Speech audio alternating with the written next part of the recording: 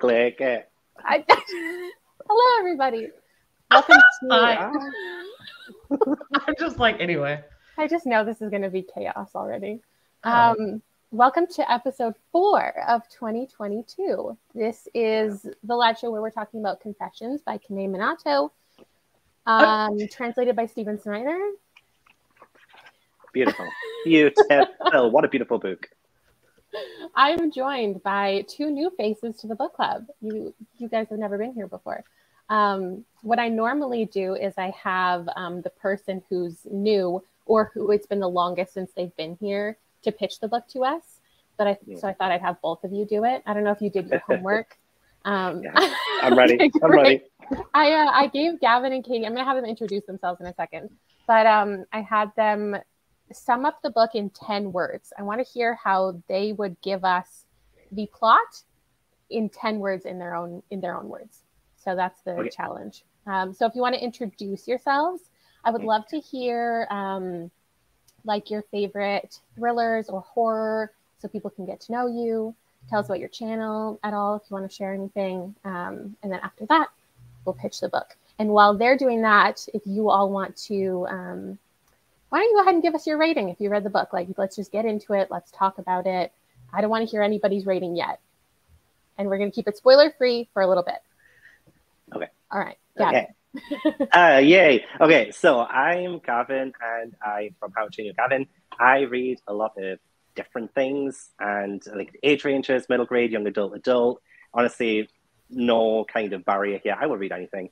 And yeah, thriller. Okay, thriller. So thriller is still quite a newish horror. It's still kind of a newish thing. But I would say probably like my favorite thriller at the minute is this one. I'm joking. I'm totally joking.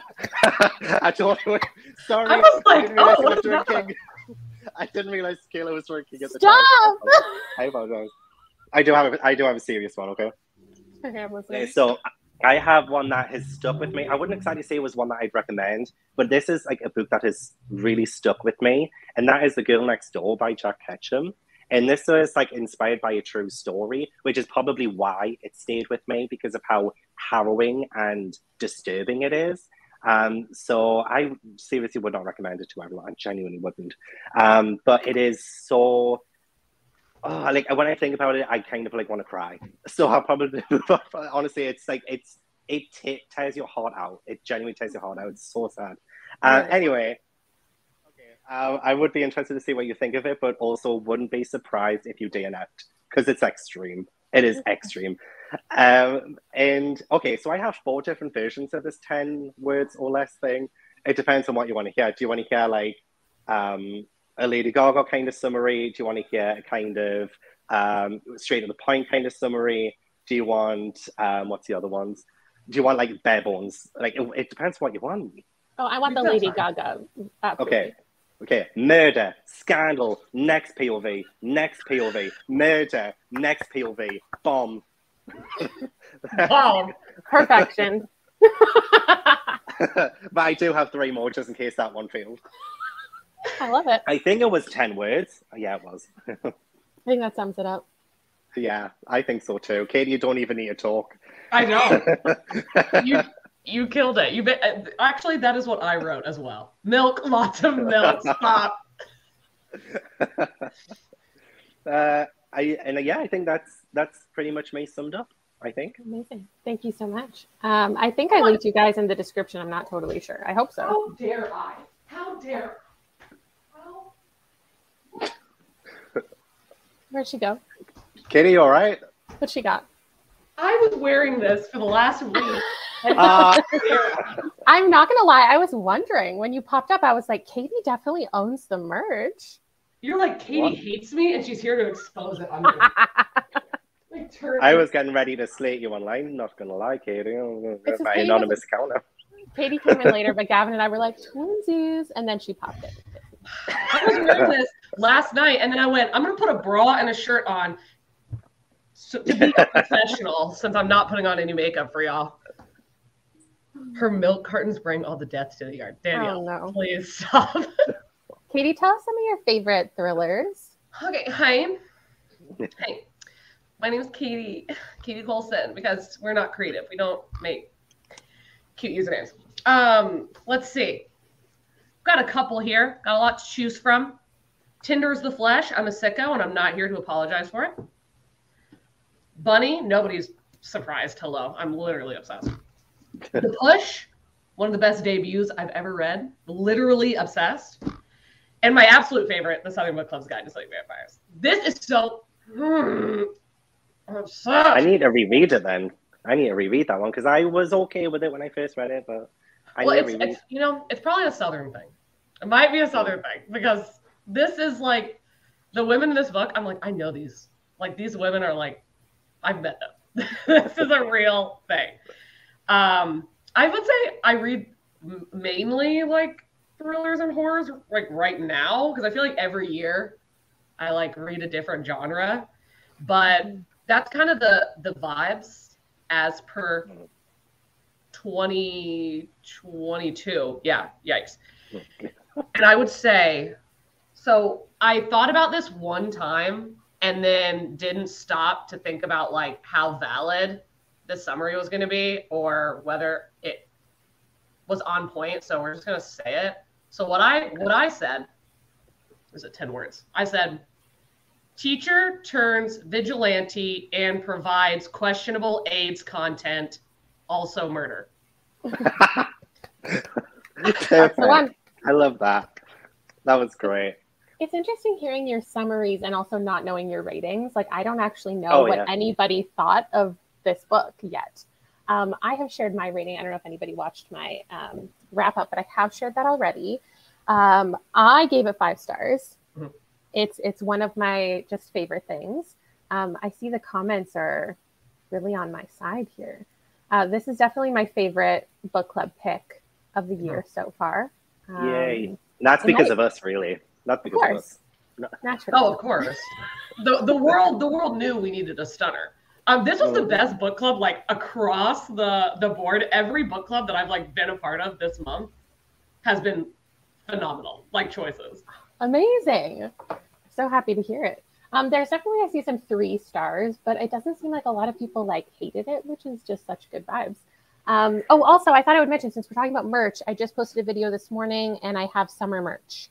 So bright colors to match Hyde, some bright colors to match the House Across the Lake, and I just announced the August selection, which is What Moves the Dead, and we have some pink merch. So if you want to check out that video and shop, and there's also mugs. Pink, baby. Okay. Okay. What was my question? Were we just going to get into ratings? I think. I saw a DNF. I saw a DNF. I don't want to know Atlanta Baby DNF'd. Oh no.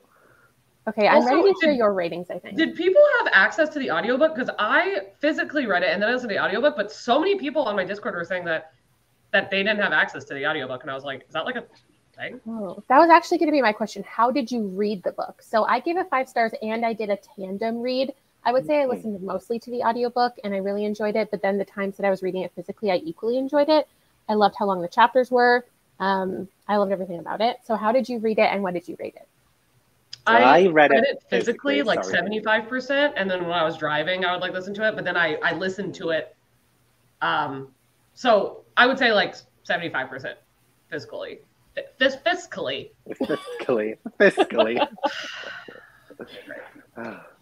I did physically, and I gave it 5 stars because any book that makes me physically react in the way that this did, like I had to pick my jaw off the floor at certain points, like especially like no spoilers, end of first chapter and like the end of the book. I was just like, okay, because I adore anything that's like revenge related. So I love that. But I did just 100% physical, and I had my pen out and everything. I was like, I'm making notes. I'm making notes, highlights, everything. Yeah, the first chapter really got me, and it really set me up for just a good time. It felt like a short story. Like I felt like it could have ended after that first chapter, and that could have just been an experience on its own, because then you're left with all of these thoughts of like, you can come up with what's happened after the fact. Okay, I think we're going to get into spoilers, because like what I want to do is I actually want to go through every single chapter of this, because this book is made up of 6 chapters. And each one has a very intentional like goal and different perspective, which I also wasn't expecting. I had no idea this was from like 5 different perspectives, or 6. I don't remember. But yeah, after that first chapter, we're reading from the teacher's perspective. So as people leave, I'm going to slowly get into spoilers. We have the teacher's perspective, and she's giving a lecture to her students.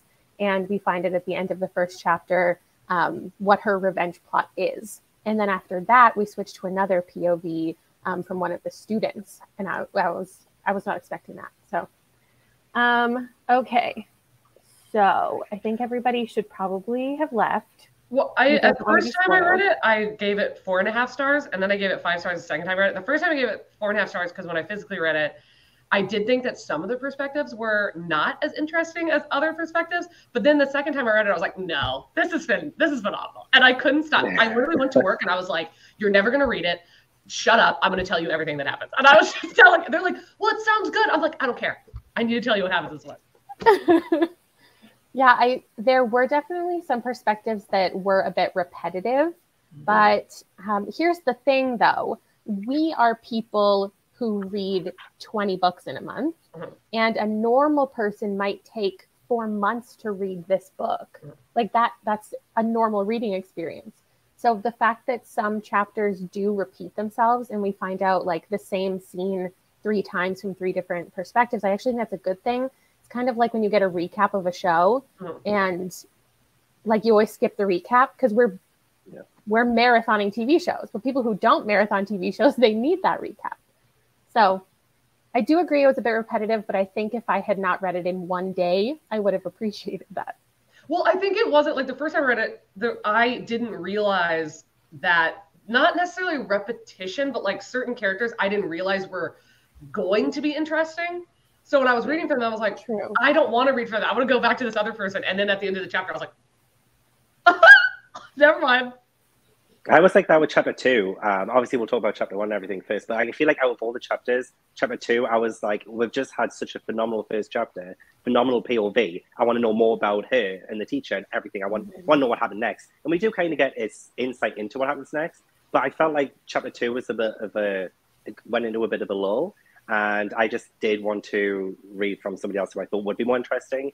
And then it turns out she was more interesting in someone else's POV chapter. So I felt like I couldn't take any chapter for granted because of that. There was just always something that was propelling the plot forward in each one. And I love it when a book can do that to me. Okay, so let's go through chapter 1. What happened in chapter 1? We had the chapter's called The Saint. We had the teacher Moriguchi. And she has a daughter named Monami. And we find out in the first chapter, like everything that happens, that she knows there are 2 students in the class who have killed her daughter. I don't think that was like, I thought that I knew more than I was supposed to going into the book. So like, because people were like, go into it knowing nothing. And I went into the book knowing that her daughter was dead. And I thought that that was going to ruin the book for me because I thought I had found out something I wasn't supposed to know. But it really doesn't matter if you go into it knowing the daughter's dead because you have no idea like the series of events.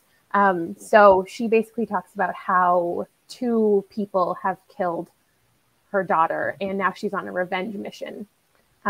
So were you shocked by, I think the answer is yes. Were you shocked by the fact that her idea of revenge was to put HIV in the milk of the children? Yes. Oh, God. No, and the way she revealed it, no, it was even better than that. That was shocking. What was better than that is how she reveals it, because it wasn't just like, you got AIDS. It was like, oh, why are you so afraid? That was my favorite part, was that she was like, oh, I told you that 2 of you are murderers. And you are like, oh, but when I told you that my husband has AIDS, you're like. Yeah. It all tied together. God. It was very circular in that moment. And I think what was great about it was not because she gave that mic drop moment. It was like the build up to it. It was very slow building. Like it's 54 pages, the first chapter. And you get all it is talk, but then you get certain moments where she's like, okay, don't cry, girls. That's a good memory. And I just talked about her daughter and there are some kids crying. And you get this tension, this sense of what is she actually doing? Because I had no idea what her revenge was going to be. I did just know that her daughter died. I did know she wanted revenge. But I was like, but like, how's she going to do it? Like, my mind did go to like a certain place, like, oh, it's probably going to be this because it's set in school and this is what usually happens, and like this kind of thing. And it turned out to be totally the opposite. So I feel like I just wasn't expecting that. And yeah, I love revenge things. And when it can really hit you like out of like left field, it does something even more to it. It feels more impactful because we had that soul builder. But yeah, that moment about her husband and well, yeah, that is so chilling. True because she linked everything together. Because when I was reading the first chapter, I was like, we've been talking about milk for like way too long. And then I was like, but it's still good. Like, I still was loving it. And then whenever it got to like why that they were talking, oh my God, I was like blown away. And that's what I loved, is that it was like definitely very psychological, because she's like, oh, I'm not gonna kill you. I'm not gonna call the police because I don't have faith that any of those things are gonna get justice. So I'm gonna get justice by ruining your life. Yes. And do you feel like maybe, I mean, this is jumping ahead a little bit, but it turns out that the HIV wasn't put into the milk in the end anyway. So like, do you not, like, I felt like it didn't matter, because at that point I was like, they've ruined themselves. Like, just the thought and the idea of it, because they were so scared of it. What they've done after that, it's like Moriguchi, she gave them the tools of their destruction. She was like, you choose what you do with this. And they chose so poorly because they were terrified. And honestly, if I was in their position, I don't know what I would do. I feel like, I mean, I know what I would do. I wouldn't kill my mother. Oh my God, like, there's so many things that happen later on that you're just like, would you seriously do that just because you're scared of HIV? Some of it did come across as a little unbelievable, but... Well, but I actually thought, because a lot of people, which I totally understand, but when you're first reading the book and you hear about like HIV, I get like people putting the book down or whatever, like I understand that. And when people talk about like the questionable validity of those things, makes total sense. But what I liked, and I tabbed it, I remember where it was, but later on, I want to say I don't know if it's the last chapter or what, but later on when she says that she knows that the likelihood that they would ever get HIV from that was so, like, literally was non-existent, but she knew they didn't know that. And I was like, that was smart, because she's like, I didn't think I gave you HIV. I just wanted you to think I did. And I was like, honestly, that's what makes it brilliant, I think, because she, like, when I think about it, and the cards that are dealt in this book and all of the choices that they make, it just all stems from like all of their own choices. And I feel like that's like psychological torture. Is this like, what would you class this as? Like a I don't know what to class this as. I wouldn't say it was like thriller. Is it like psychological? Like, is this, what is this? Yeah, it's like it's a psychological torment story. I wouldn't put it in the mystery category. I wouldn't put it in the thriller category. I would just call it like a psychological revenge tale. Which makes it not exactly the right pick for my mystery thriller book club, but I'm glad we had a good time anyway. I think that I obviously can't speak on any type of like representation. I think that people can feel however they want to feel about the book, and they are in their right for that. I do think it goes to show how there's so much misinformation about things like HIV. I think it's probably pretty realistic for its time, for the way that people understand HIV to be. Even like the teacher was having those conversations about how it's transmitted and stuff. And then we technically, like, the man who's infected with HIV or lives with HIV, I don't know the right terminology that people feel comfortable with, but he's kind of the hero of the story in a sense. So there is that, because he's the one who stops her from putting it in the milk. He feels her taking his blood. And I know we're getting way further into the book, but I did think that was like a good aspect of the book, to have that, and to have the conversations about how, you know, it didn't turn into the type of story where because there's a scene with one of the boys putting blood places, and it didn't turn into some type of like mass hysteria type of story, which it could have. Yeah, so the person who had actually had HIV was one who saved the kids, really. So yeah, I find that so interesting, but I also found it so unbelievable. Again, this is jumping forward, like, unbelievable that he would see her, like, she would take the blood, he would see her, follow her to the school, get them out, like, take the milk. Yeah, I couldn't wrap my head around that, but I'm glad it happened. He knew her. He was like, she is capable of some crazy shit. Like, I was like, she was so like coldly intelligent, but she was like a warm person, But like, if she had had another kid, then this would never have happened. Like, she would have had to have not been breaking laws all over the place. But she's a vigilante. Her husband's dying. Her kid was murdered. She's like, I can do whatever I want. I can do whatever I want. Let's go. And I'm like, I did think it was interesting because the husband was such a good person too, because there was the whole, like, when she finds out that, like, sorry, one second. Hopefully this has been telling me I don't need to come in. That would be so great. Hold on. I'm sorry. I really love a book that is ridiculous. Like, you all at this point in the book club know my taste. I don't care about anything being realistic. I don't care about, like, people talk about how they have to suspend disbelief. Please let me suspend disbelief. Like, I love it. Yeah, as long as it doesn't take me totally out of the story where I just cannot follow along anymore and it's like glaringly obvious. Like, yeah, I guess he could like do it, like, and he does it, but Katie, I got the afternoon off. Wait, you don't have to go to work? I was like, okay, this is, they know. Sorry, my heart's beating so fast, I'm so happy. They called and I answer it and she goes, Katie, how about you start a new book tonight? And I was like, are you watching me online right now? Like, the fuck? They know because I keep books in my apron, which we're not allowed to do, but we might have to do reading sprints later. When you were like, oh, you've never been here before, I was like, I feel like I have. Okay. Let's get into chapter 2. Chapter 2 is called The Martyr. It's from a character named Mizaki or Mizuho, depending on who's talking to her. And she is the class president in the, it's interesting because this is also translated into a bunch of different languages. So I know that in other languages, things are changed to be more appropriate for that like country. So for us, it was called the class president, but in other countries, they're called like the class representative or the class, like something else to be more, relatable. So we have her, and what happened in her chapter? I thought, you know what, until you said her, I had no idea that it was a girl. Really? Even when she was kissing Shuya and all that? Well, no, like, but I completely forgot. Because I'm like, wait, what? That was a girl? Oh no. I mean, I will say that it was the chapter that I only put one tab on because it was like just info dumpy. But I mean, it was still fantastic, but it was just like a character that didn't actually like, well, she was inadvertently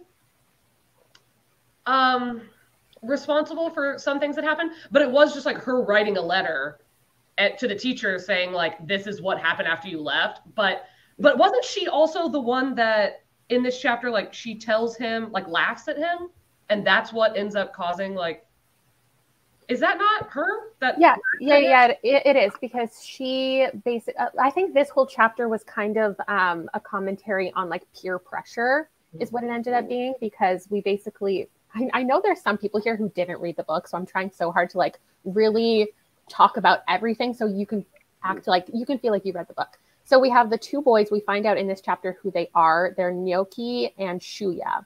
And they are the ones who were responsible for killing the 4-year-old girl.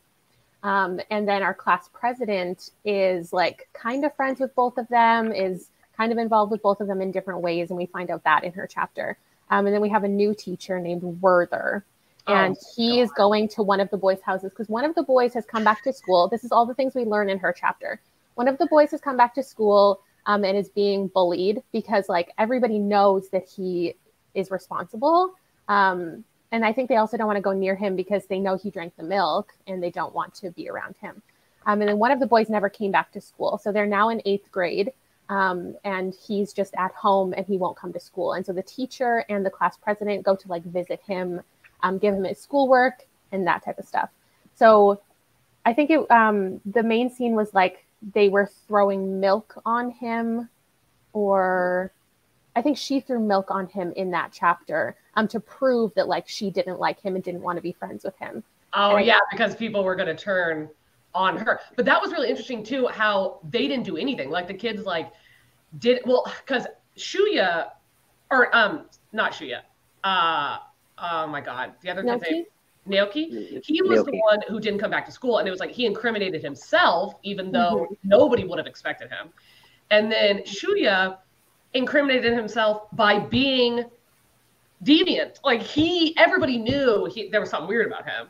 So it was like he incriminated himself, and then they weren't going to do anything. They were like scared. They didn't want to bring it up. And then it was like kind of like the straw that like broke the camel's back, where it was like one kid did. Like I think it was like that's how it started, was that whenever she was talking to him, they were like, oh, like so you are okay with that? And then it like cycled into like bullying and all this stuff where like, because when the teacher, I mean later obviously, is like, oh, I wanted this to get started faster and it wasn't happening. Like I thought that they were going to start bullying him sooner, and she was like, oh, it took longer than she thought. I thought that was interesting. But remind me, the girl, the class president, is she the one that has a crush on Shuya, and he has a crush on her, and then she laughs at him and he kills her? Is that the girl, or is that different? That's what I thought. Yeah. No, I totally agree with that. I think what was really good about this chapter, and I did say before that this was probably like, to me, one of my least favorite chapters. It was more to do with like the moral of what the teacher did, and kind of like questioning not just what she did, but what the students are doing to Shuya. Like, do you feel sympathy for the killer? Like, because at the time, everyone knew like he killed the little girl, but like obviously she saw something in him, and she was like, what they're doing to him is awful and is wrong. So she questions it, and I think that's why she's responding to the teacher, like, look at what you've done, this is what's happened after. So I don't know if maybe like that was maybe the purpose of her chapter, was not just to give some insight into what happened after, but like to make us think, is what the teacher did actually right? Like what yeah, like, because there's a moment where she says the people who are hurt more should have the right to judge the ones who hurt them, the way you did with Naoki and Shuya, and you'd only need a trial when no one was left behind. And there's kind of like this question of like, you're the person who was directly hurt by these two kids, so you should be the one to punish them, but everyone else is being punished because of it. And I just feel like that was like a bit of an interesting angle of her chapter. That's interesting, because now that you say that, that makes so much sense, especially for like a book club conversation, is like, when you're saying that, I was like, oh wow, I felt like the opposite. And I was like, I didn't even think about there being different perspectives, because when I started the chapter, I thought that she was writing the teacher to be like, let me tell you, like, you deserve to know that what you did worked. And like, let me tell you what happened. That's what I was perceiving it as. Like, she was like, oh, you missed it, let me tell you what happened. Not like her being like, you ruined these people's lives. Like, yeah, you got them, girl. Like, that's what I thought. But no, honestly. And I think there's just such a dry way that she does it, especially since she does end up revealing that Naoki kills his mother, which I thought was like such a shocking moment in this chapter, because I was like, well, why? Like, why did he do that? So yeah, I just found her chapter to be one of the least interesting in my opinion, but also when it's all like deeper, like rather than on the surface level, it just felt a little bit more impactful and to do with like emotion and in what followed, if you know what I mean. Well, what did you think when you read, like, because that's the only tab I put was Naoki, that night Naoki killed his mother. What did you think? Obviously you only had like 2 pages to like really digest it, but like, what did you think when you read that? Like, did you think that you're like, oh, well, there is evil in him, like, after all? Or did you think like, oh, he was like driven to that? Like, what was your like reaction? Because my reaction was definitely confusion and like, oh, he became the monster that people labeled him as. Like, you know, you speak it into being. I didn't think of that either. Sorry, I was just confused as well. I was like, what? Like, it was one of those, like, at the end of chapter 1, I was just like, how many more shocking things are going to happen in this book? That's all I could think of. It's just shocking. Yeah, that was jaw drop number 2, big one. Yeah. I think I assumed that she, and then we're led to believe in the next chapter, which is my favorite chapter, that she was going to like turn him in. And I assumed that's why he killed her, is because she found out what happened and he had to kill her to keep his secret. That's, I think, what I assumed in that moment. Oh my God, I did not think, see, this is so interesting. I did not think that. I thought he killed her because she was so smothering. Mm. It's horrible. But she was frustrated. Werther was the worst character. Oh, I fucking hated him. That's so interesting how everybody has such a different perspective on this teacher. But the mom, I also I totally understand. Like Naoki's mom, I totally get it. But she was so frustrated. I get why she did everything she did. I'm sure I would do the same thing. But it was so frustrating. Like when she finds out and she's just like, well, it's not your fault. Yeah, so chapter 3 is called The Benevolent One, and it's from Naoki's sister's perspective, which I also wasn't expecting. I was like, why are we reading from somebody who wasn't there? Like, and she didn't even live with him. So I was like, what is about to happen? And so then what happens in that chapter is she finds her mother's diary after she's been murdered by Naoki. And we read all of her. Am I thinking about the right person? That's Naoki, right? Not Shuya. Yeah. Okay. Yeah, you're right. Yeah. I think I was listening to the audiobook so quickly too. At some points I was like, don't mix these two people up. And then I did it anyway. She is writing this diary and she finds out the truth about what happened. So what actually happened is, so one of the boys created this device that is supposed to shock people. And he wants to try it out on somebody. So he ropes in this other boy and they decide to do it to this 4-year-old girl and see if this shocking device works. And it does, but then it ends up killing her. Or at least that's what we think at the beginning of the book. Then we find out that she actually drowned. And we're questioning, like, how did that even happen? It was obviously an accident because one of the boys was trying to cover it up. So he just threw her in the pool. But then we find out she drowned. And then we find out in this chapter that he intentionally, knowing that she was still alive after the shock, threw her in the pool. Okay, well, do you think, so there's so many twists with the death of the little girl, but do you think that, okay, so 2 different things of what do you think was actually being said? And I like that the author didn't tell you because you're just like have to kind of assume whatever you're going to assume. But I think, like personally, that, okay, so the Shuya, he knew she wasn't dead. He knew she wasn't dead because he knew that that was not strong enough to kill someone. So he knew that she was only passed out. Like that's what, I'm pretty sure it says that in the book, that like he would have known that. But I don't think that he thought that Naoki was going to throw in the pool. I think he just wanted to scare somebody and get like a reaction, and that he was just going to go tell everybody like, oh yeah, he killed her, and that then she was actually going to be alive. I don't think he thought that she was going to kill her. I mean, that's up for contention, obviously, but I think he thought she was dead. I think he thought it was going to kill her, and he wanted to. He needed attention because his whole thing was that his mom, had like abandoned him and abused him, and he just wanted her attention. He wanted media attention, and I don't know. But the teacher says later on, oh, the one who didn't kill her, or the one that had, like, she says something later on about like the bad seed who didn't kill her, and then the good seed who did kill her. But I think that the teacher, you'll have to tell me in the comments, you probably remember more than me. But I was like, I feel like she says something about like that he's the one who created it and he knew it wasn't strong enough to kill somebody. But I just made that up. No, she definitely knew, like the teacher knew. I think Shuya definitely did want to kill her because of his mom. Yeah, like he wanted her to notice him.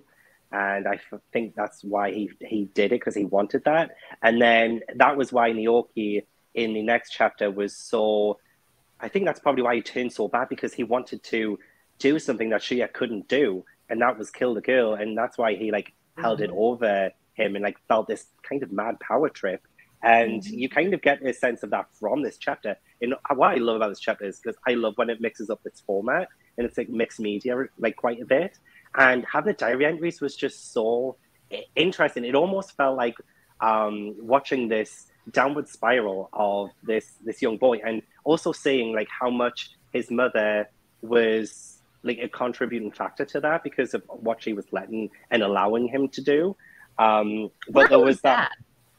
Yeah, all right. Oh, this is another reason why I thought this was a bit unbelievable, was because the father was there the entire time, but like just didn't notice. And I was like, what? Like, how could you not notice? It's been like ages. What?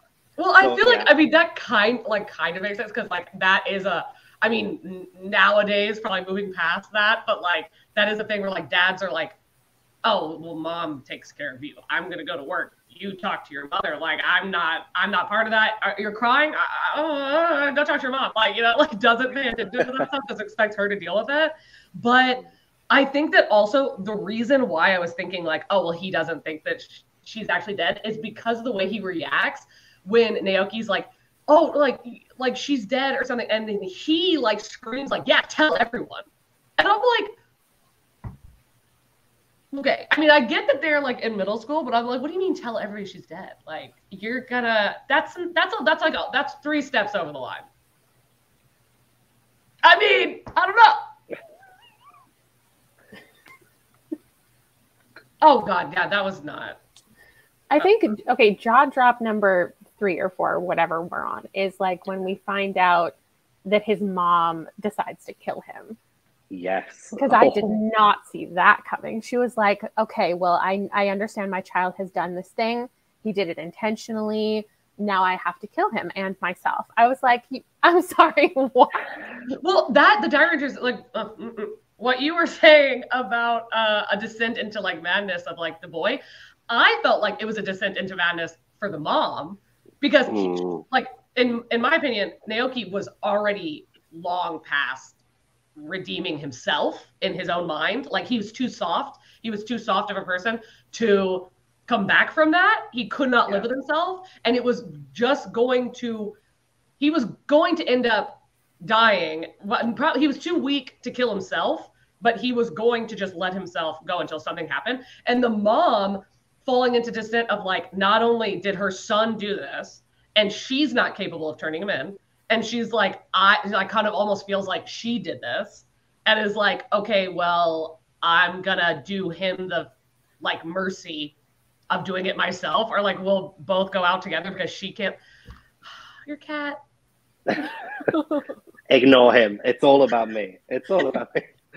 I know, I agree with that. And what I love about this book with the pacing is because all we knew beforehand was that he killed his mum, but we had no idea that she wanted to kill him first. So at this point, I'm like, well, how does it actually happen? And that's why I love that. Why the next chapter is from his perspective. So I feel like the way that these chapters have been placed in sprinkling of all these details like throughout them, it just every single time when we get one of these jaw-dropping moments, we're like, well, like. What happens next? Like, how does that happen? Like, what are the consequences of that action? And yeah, I feel like with this chapter, because we got that a couple of those bombshells, it led so nicely into the next chapter, which I will let Kayla recap for everyone. I completely agree. And speaking of the chapters, I thought it was such a good choice that a normal author would put the person whose perspective we're in at the top of the chapter. It would say chapter 2, Naoki. She didn't do that. And so you're actually like a couple paragraphs in sometimes before you even know what perspective you're from. And I think that was really fun because otherwise I would have been like, okay, so we're reading from Shuya. When do we get to read from this person? But instead, you're just lost and you have no idea what's about to happen. And that just adds so much tension. And you don't know when it's happening because it's all interspersed, or you kind of start at the beginning or start back then and then go through. Because wasn't the Seeker Naoki's point of view? Yeah, the Seeker was Naoki's. I didn't jot down a lot for this one because I feel like we didn't learn a lot. It was more so just like recapping stuff that happened, but from obviously like the killer's perspective. But in this one, the thing that's interesting is getting to read why he killed his mother and what happened, because I guess what I would assume is that she went to kill him and he retaliated and murdered her. But what's like really happening is he is not in his right mind because he's so like drowning in I don't know if it's grief or like what it is, but she basically goes into his room and cuts his hair in his sleep and wants to get him to bathe and take care of himself because she sees him just as this, like, he's falling apart clearly. And she's trying to help him, and she loves him so much and is caring for him and is just really there for him. And then he wakes up and all his hair is on his pillow and he thinks he's dying or he's dead and he's a ghost, and he like freaks out and ends up killing her kind of by accident, or like just like doesn't realize what's going on. Well, I find that Naoki was interesting to me in like terms of how he dealt with like his feelings, because somebody had said in the comments, and I forgot about that, about the mom like always treating him like he was the perfect son. Like the daughter, cool, got it, you're doing your thing. That's great. Oh, you're pregnant? Love it for you. But the son, she was like, he's perfect, he's everything. And how Naoki, like, even though he was like soft, like, in, you know, like mentally, or, you know, but in school he was like always trying to be like number one. And then like whenever he kills her, the reason he like loses it is because she keeps saying, I'm sorry, I failed you, and saying like, I made you this way, I failed you. And then he freaks out and is like, I'm not a failure, I did not fail. And he blacks out and kills her. And I was like, that, like, he literally blacks out. It goes from like, I'm not a failure, and then he's like, why is there so much blood? Did I just stab her? Like, what happened? And I'm like,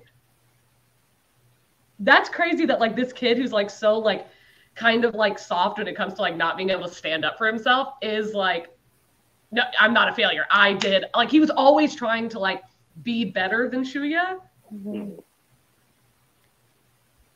It's sinister is probably the word. Like, this chapter just progressively got more sinister, because I did think, oh, we're just, again, just getting the same kind of perspective we got from the previous chapter, but we're kind of saying that, yeah, from his side, we're seeing him kind of, like, his mental state, you know, following the milk incident, and, you know, that was all interesting and fine and well and stuff, but I feel like a lot of the stuff that we got, yeah, we kind of already knew, but it was, I did want to know more about the mum and how he killed her, but it was just interesting to know, like, how he was just so adamant at, yeah, one-upping Shuya. He says, like, I was succeeding where he had failed. And I'm just like, are you really succeeding? Because it doesn't look like you are right now. Like, this is a very big hole you've dug here. So, yeah, I feel like it was a fine. And in fact, I probably didn't like this chapter as much as chapter 2. Well, this made sense. This chapter like made sense in terms of like, I mean, if you go into it thinking like, you know, if it says it's a horror, if it says it's a thriller, reading the chapter, like the first time I read it, I gave it 4.5 stars because I was like, okay, this was kind of slow, you know, whatever. But then when I realized after I read it that I was like, this is a psychological drama, I was like, that made way more sense when I was reading like Naoki's chapter, where I was like, oh, we're getting all of this information so that we understand why he did it, what was going on. We're like in the head of somebody that we could not understand. And I'm like, that was interesting. Instead of it being like, oh yeah, he killed his mom, next thing, it was like, but let's talk about that. He killed his mother. She was going to kill him, though. It made me so excited for the next chapter, though, like, to finally get from Shuya, who was supposed to be the mastermind behind it all and supposed to be the horrible one, like the most evil one of the two. It just made me that more excited to finally get from his perspective. Yeah, were you expecting to hear from Shuya last? And what did you think was gonna happen in his chapter?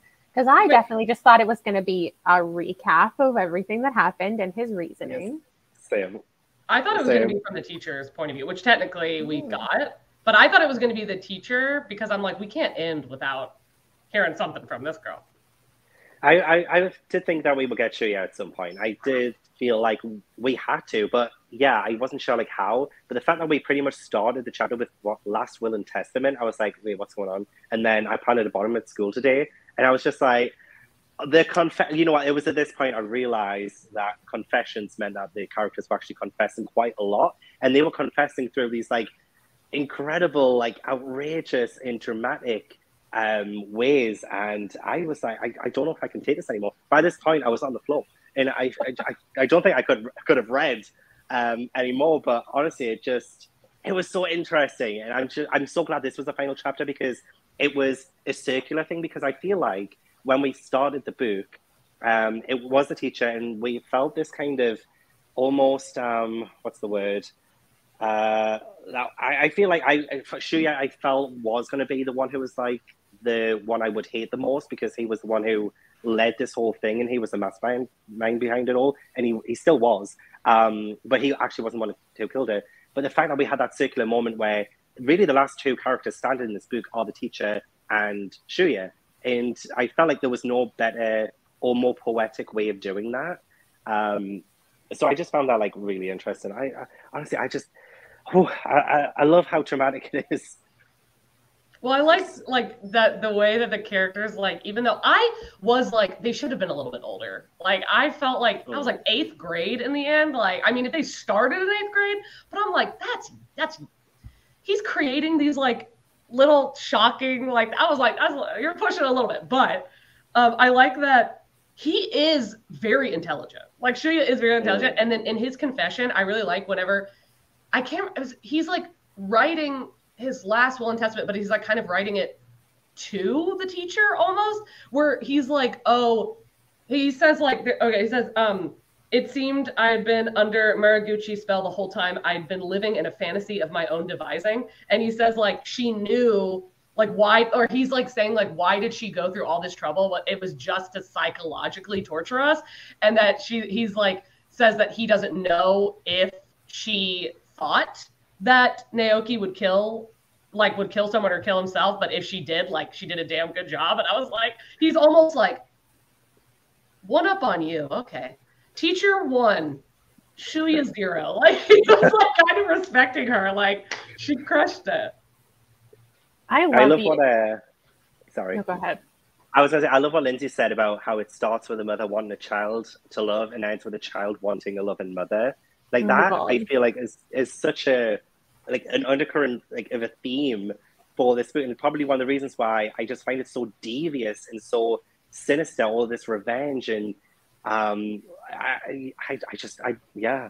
And also the fact that they are so young, like Katie said, but some children are evil in this world, and I feel like, and she definitely, what else could she have possibly done? And I feel like she did something that, again, if we can talk about the bomb for a second at the very end, when she has made him be the one to set it off, like, he was the one who presses the button, she moved it, but he's the one who literally kills his own mum because of what, again, like, it was his action. I just, like, how can it just be so perfectly circular again? Like, it just blew my mind. Well, I feel like Confessions, like, naming it that was perfect, because all of the characters do fucked up things. Like, all of them do mess up stuff, but you have your like 3 main characters, but you have like Shuya, who it was like nature versus nurture or whatever, but he was already psychologically messed up. Like, from before the book began, he was like, had, I guess, like, well, I don't know what to call it, but like a psychological issues, you know, like he already had them. And then the teacher, it was like she kind of broke, but then she wasn't like doing this to everyone. Like, Shuya didn't care about anybody but his mom. But the teacher was like, I'm going to ruin your life because, like, you broke me, like, mentally. But she didn't do that to anybody else. Like, she still had compassion for everyone else. But then you got Naoki over here. And that was like, he broke mentally and wasn't trying to hurt other people, but was hurting himself. So it was this crazy, like, look at each way someone could be affected by something like this. And the bomb... I did not see it coming at all. I was so like shocked. I knew the book was already nuts, but when he goes, I put a bomb at the school, I was like, what are you talking about? And then we do get his his reasoning for everything, why he wanted revenge, like what he wanted to do. We get the whole history of his mom. And then I think also in this chapter, we get to learn his real like intent with pulling the other boy into it, and that he was pretending to be his friend, that he just wanted, you know, what he wanted, and he wanted his mom's attention. And then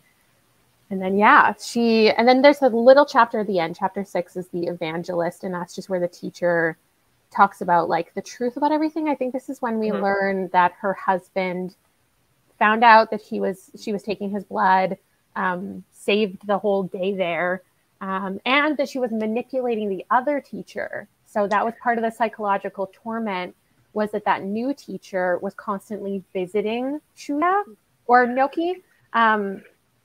And she's brilliant. And Brilliant. it was almost like bothering him constantly. And she knew that that would mess him up. And it did. And then we find out that she put the bomb at his mom's place of work. And he set it off and killed his own mother. Like, how? I just can't believe all of this happened and that I didn't see any of it coming. I've never read a book like this where I don't predict a single thing. And I just think that's the most impressive part about this and why it was the biggest 5-star for me. This even first line of this chapter is the most savage thing I've ever read. Shuya, it's mama. It's not what you were expecting, was it? Oh, no, I know. I read that too, and I was like, his mom. And then it was like, no, just kidding, I'm your teacher. And I was like, oh, bitch. Just kidding, she's dead. Like, but I'm like, I think that I was trying to remember. I'm like, I think that they already knew about the AIDS not being in the milk before that or maybe he figured it out because Shuya says in the last chapter that he finds out, he says he's writing to her about her saying like, oh, I don't know if you could have predicted how disappointed I was when I found out I didn't have AIDS. Because you couldn't pull it off. I have that. He says in the end she hadn't turned us in or given us AIDS. What did her revenge amount to? Yeah, like he knew. He knew. And I'm just like, but the revenge was that you were all essentially killing yourselves and ruining your own lives. And I'm just like, when does this revenge, like circle of revenge end? Because after this, what's he going to do next? You know, like, this is what I'm like, what? Is he going to go after her? Like, she doesn't turn his ass in. She's like, well, your mom said, and she literally is like, I think I've had my fill of revenge. Yeah. I'm going to go have a cold glass of milk. Good on you. She's probably sitting there with a glass of wine like, yeah, I'm done. Well, because she's not going to turn him in and she's not going to kill him. She's like, I want you to live with this for the rest of your life. And also, in my opinion, she doesn't have to do any of that. She doesn't have to turn him in. She doesn't have to do anything because he will do it again.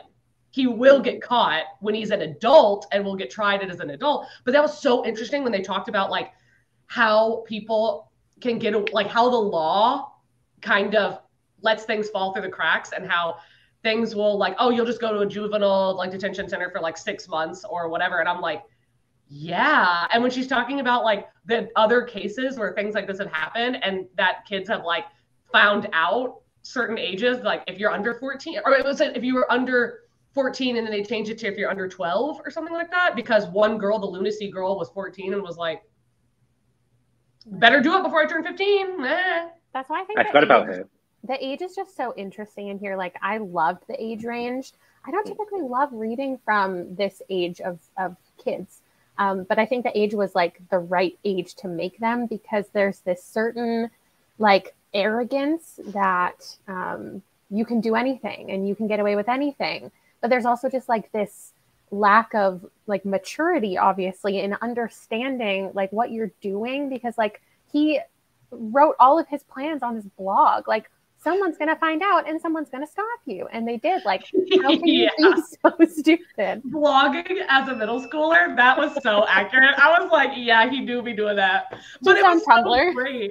Like, literally, also something about their age that was the only reason their age, like, kind of, I was like, what? Was because I was like, how's he so technologically savvy? But I'm like, I guess it wasn't technologically savvy. It was just like, it probably wasn't that great, like what he created, but whatever. But I love that she mentions later on, like that the reason why she did what she did, like the way she did what she did to him when she's on the phone with him, is that she's like, oh, adults are predisposed to think of children as innocent and to protect them, even if they've done something wrong. So I could not assume that adults were going to do anything to you, but kids are vicious and they're your peers and they will tear you apart. And I was like, that is so true.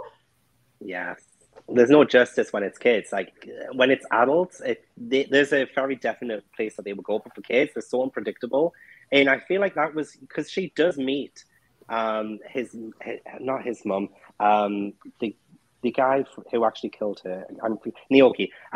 She does meet his mum, and she says, "Look, I'm not like as a parent, I want to kill him, but as a teacher, I have to protect him." Like she says that to like his mum, like so directly.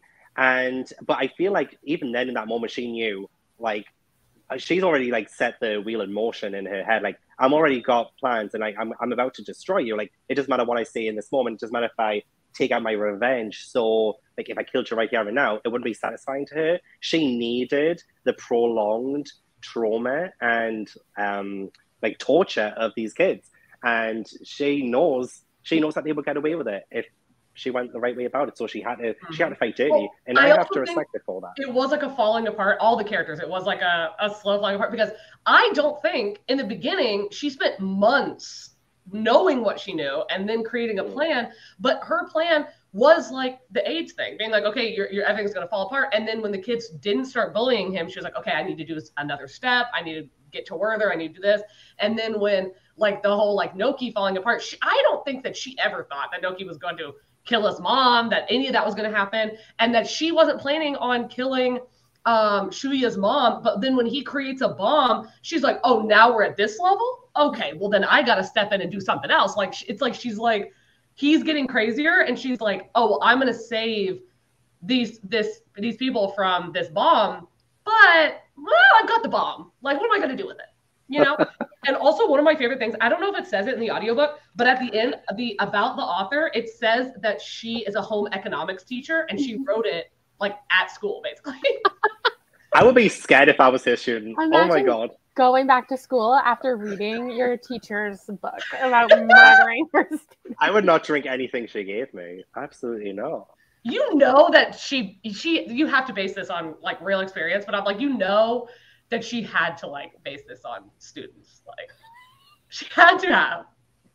Just like a little cathartic. Okay, I have 3 questions to wrap it up. I want to know if you've read anything else or you would read anything else from this author. I want to know if you're going to watch the movie. And I want to know if you have any other book recommendations that you would tell people to read or movies to watch based on this. Okay. I would say I would definitely read from this author again. I would definitely watch the movie, but I think I've already tried to see if I could find it online, and it's like not available to stream in the UK, I don't think. I would really love for it to be, because I really want to watch it. But in terms of things I would recommend, not a book per se, but a TV show, 2 TV shows. One is called Revenge, which was on ABC like 10 years ago. It's so good. It's like a woman who gets revenge for the things that this really rich community does to her dad when she was younger. Wait, is that the one, the blonde actress that was on Marvel? Yes. Yes, okay. Emily Van Camp. Yes, Emily Van Camp. Yes. She plays Emily Thorne in the Revenge. It's so good. It's like a retelling of The Count of Monte Cristo almost, but it's like so scandalous, so juicy. But one that I think is more in line with this as well is another TV show. It's a K-drama called The Penthouse, War in Life. And I've been raving about it for the past month because it just came on Netflix in the UK. And it's so juicy, scandalous. It's got murder in the first episode. You don't know who did it. When I found out who did it, I was shooketh. I was more shooketh than the end of chapter 1, if that's anything to go by. And I was, oh my God, please. The Penthouse, War in Life. It's so good. So I only have TV shows to recommend, not books. I love that because I love TV shows. I love long story formats where you like... Yeah, same. Yeah, because I used to love, I don't remember if it was a stepmom, but the mom or whatever, that her and Emily were always butting heads. Oh, Victoria Grayson. Yes. Oh, yes. Loved her. Loved her so much. Yeah, same. Same. Has she written more than one book? I thought she'd only ever written Penance. Hasn't she only written 2 books? I've heard people say it's not good, but... Oh, interesting. But I will read it no matter what. I do want to pick that one up. I think it's about a mom. There's a group of girls who are friends, and one of the girls gets like murdered, and so now she's taking out her revenge on those other 3 girls who like let one of their friends be kidnapped and murdered. Uh-huh. I will read it. I want to see the movie. I don't know where to watch it, but okay, thank God. Well, I'm gonna read it no matter what. But I want to watch the movie. I don't know where to watch it, but I definitely want to. But I think there's not really, luckily, I mean, not for us, but for her, there's not really books that you can really say like, oh, this reminds me of this because she kind of did something that other people really haven't done and she did it well. But I think that something that has like a little bit of a similar vibe in terms of like the setting and the constant plot twists is For Your Own Good by Samantha Downing, because it is in a school and it is the same thing of where you have the two boys. Oh my God. Hey, like you have the two boys who you don't know which one necessarily did it, where that's the same thing when you're reading For Your Own Good, because there's two teachers who don't really know which one of them did this or if either of them did this. And there's constantly plot twists. So I would definitely suggest For Your Own Good. And then when it comes to the psychological torment, I think that if you like Confessions, I think you would like the writing in The Push, because this book is psychologically messed up. Like, I took a photo. I want to read that. I'll read it. Kayla, didn't you say you were not going to read this book? No, I've owned it for a while. I want to read it. I just didn't want to read it in a capacity where everyone was telling me it was going to be my favorite book of all time, and the pressure of that was a lot. So I'll read it. Oh no, yeah, that makes sense. I don't even remember what was going on. Gabby said that I wasn't gonna like it. She gave it 5 stars, and she was like, "You're not gonna like it. Like, it's very slow." And then for some reason she said that, and I walked to Target during the pandemic. Picked it up full price, and walked back home and physically read it. I did not listen to the audiobook. The audiobook is good, but that sounds like something you would do. Oh, I'm not gonna like it. Watch me. Gabby was so surprised. She's like, I did not think that you were gonna wait through that book. I was like, oh, it was fantastic. You always keep them guessing. This is my recommendation. I had For Your Own Good as a recommendation, but I can't find my copy of They Never Learn.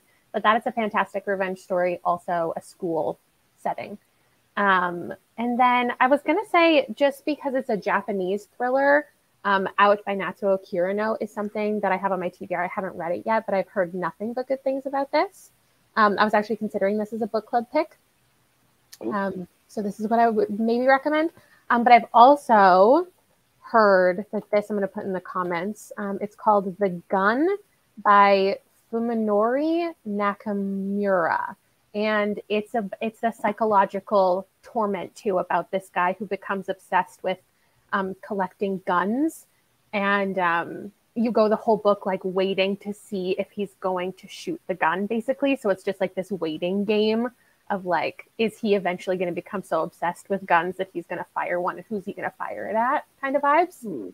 I've heard that that's really similar. Well, I think that it's a really good like idea to have, especially horror, but translated horror or translated books for a book club, because when I was reading Confessions, I was like, this is what they be doing in Japan? Like, this is different. This is good. God damn. And because it was so different. Like, I feel like obviously there is a foundation of horror like in the US and even if you look at like mystery thrillers that are written in the UK and mystery thrillers that are written in the US, you always know where they're written. You can tell. Mm-hmm. There's just so many like cultural differences, and totally. I need to read more Japanese thrillers. That's what I've decided. Not that I think they're all going to be the same or have the same tone or anything, but I'd be interested to explore it more. I will watch the movie. I was considering watching it before the live show, but I didn't want to like change any of my opinions on the book or like have them get mixed up, because that happens to me a lot. I'm like, that happened in the movie or that happened in the book, and I'm totally wrong.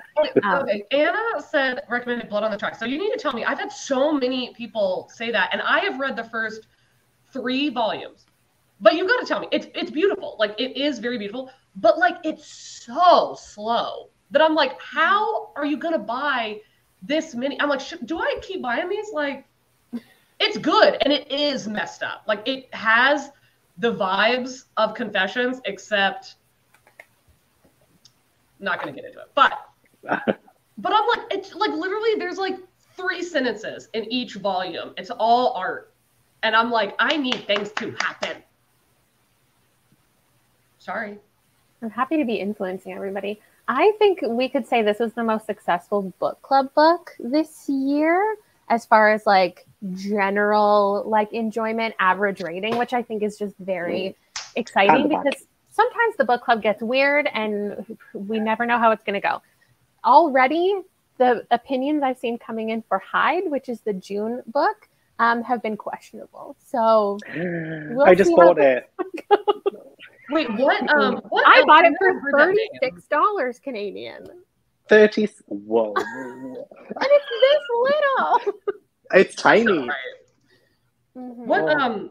What else has that author written? I know I've heard of Kirsten White. Oh, she wrote The Dark Descent of Elizabeth Frankenstein. And then she has some different like YA series, I think. It's got like Buffy, I think, like Buffy YA or something like. Yeah. Yeah, something like that. I Slayer really or liked something? The Dark Descent of Elizabeth Yes. Frankenstein, but I'm like, I can't figure out if I want to unhaul it or not because I'm like, did I like it enough to keep it? It was good, but Oh.